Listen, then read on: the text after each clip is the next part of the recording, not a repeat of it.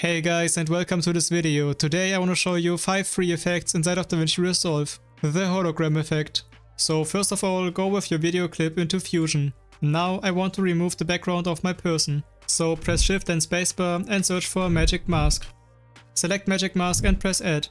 And if you don't got the studio version, just use runwayml.com for free. But I will use the Magic Mask, so I start with masking. And I hit this button.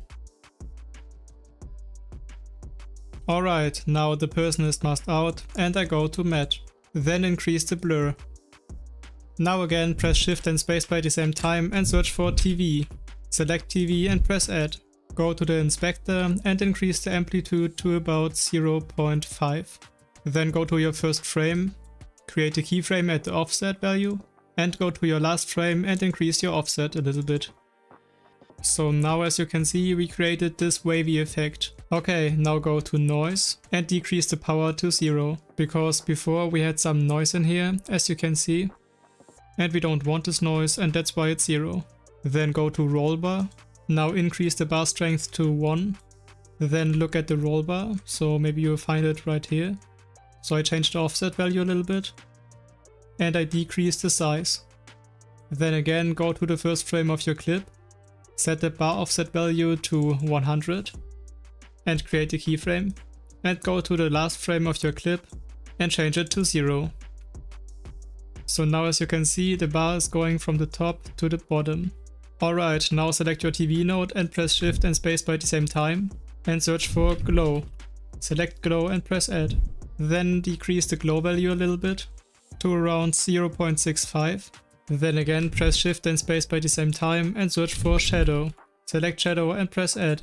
Now increase the softness to its maximum.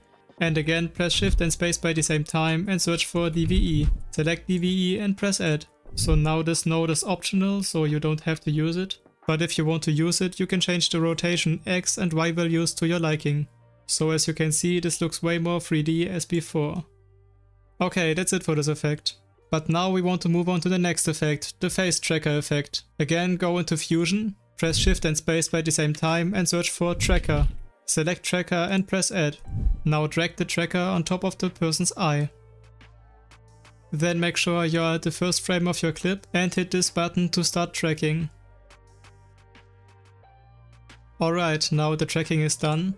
And go to Operation and change the operation from None to Match Move. Then go to Merge and change it to background only. Now just drag and drop a transform node into the node field and increase the size so that we no longer see these parts of the video.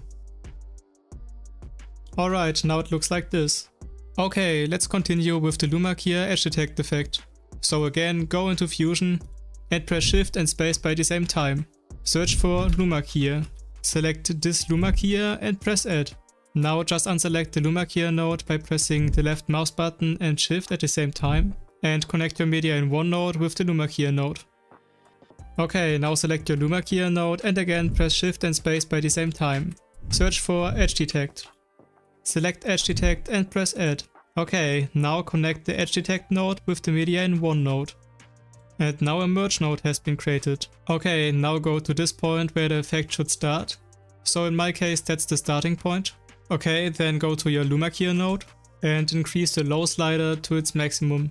Then create a keyframe, go some frames to the right, decrease the low value to 0, and again go some frames to the right and increase the low to 1. Now the effect should look like this. And now I want to change the Edge Detect effect a little bit, so I go to Edge Detect, I decrease the edge width, I increase the brightness, and I increase the blur. Of course, you can adjust these settings to your liking. And I tick the edge mask overlay box. Alright, now it looks like this. But now let's continue with the next effect, the paper edge effect. So for this effect you need to duplicate your clip by pressing Alt and the left mouse button at the same time. Then go with the upper clip into Fusion. And now I want to isolate this person. So you can do this either with runwayml.com or with the Magic Mask. So I will use the Magic Mask and I press Shift and Spacebar at the same time and I search for Magic Mask. Then I go to the first frame in which I will see this person and I draw a mask around my person. Now DaVinci has masked out some wrong parts, so I go to the subtract mode and I select the wrong parts. Okay, now I hit this track forward button and I increase the blur a little bit. Then go to effects, go to templates and search for paper edge. Then just left click the paper edge effect. Now go into the inspector and increase the border a little bit. You can also change the color, as well as the edge contrast and roughness. Then I go to the first frame of my magic mask and I decrease the edge intensity to 0. Create a keyframe. Also add a keyframe at the edge randomize value. Then go to the last frame of your magic mask. So this should be the last frame. And increase the edge intensity. And change the edge randomize value to your liking. Now go back into the edit page and the result looks like this. And now let's continue with the last effect, the dotted halftone comic effect. So for this effect go into Fusion and drag and drop a background node into the node field. Then connect the background node with the media in OneNote and change the background color to white. Then go to your merge node and change the apply mode from normal to screen and the operator from over to mask. Now drag and drop an ellipse node into the node field and connect the ellipse node with the background node. Now I want to see what's happening right here, so I select this button and go with your ellipse node into the inspector and change the soft edge to around 0.3. Also change the width and height to 0.45. And now press Ctrl C and Ctrl Shift V to create an instance. So this instance node is like a clone of your ellipse node. Now go with this instance node into the inspector and right click the center X and center Y values. Select the instance and change the position to 0 and 1.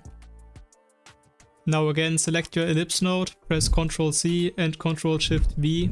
Again deinstance the center X and center Y values and change it to 1 and 1. And again press Ctrl C and Ctrl Shift and V. Then deinstance these values and change the center X and center Y values to 0. And again press Ctrl C and Ctrl Shift V, deinstance the center X and center Y values and change the values to 1 and 0. Then just select your background node and press Shift and Space by the same time. Search for Transform. Select Transform and press Add. Now change the size to 0.008 and change the edges from canvas to wrap. So if you want, you can also change the angle of these dots a little bit. And now the effect looks like this. Alright, these were my top 5 effects for DaVinci Resolve. So I hope this video has helped you. If so, then leave a like or a sub to my channel. Go watch one of these 2 videos. And thanks for the support and thanks to all channel members. Stay creative and bye.